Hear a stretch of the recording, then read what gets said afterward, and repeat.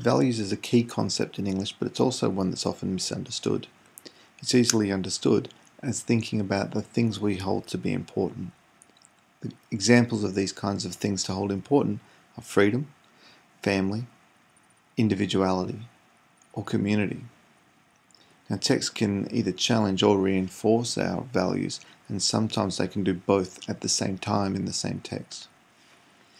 In this image here, we have national pride, American pride being reinforced.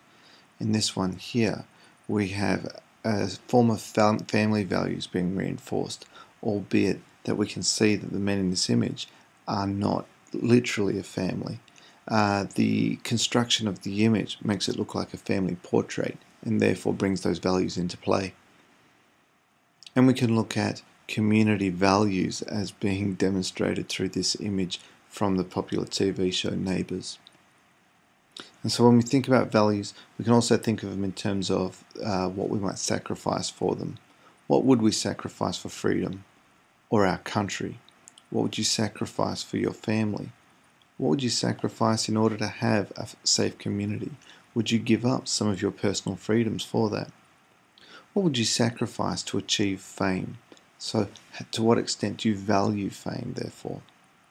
So values are the things we hold to be important, and they are often represented in text by being challenged or reinforced.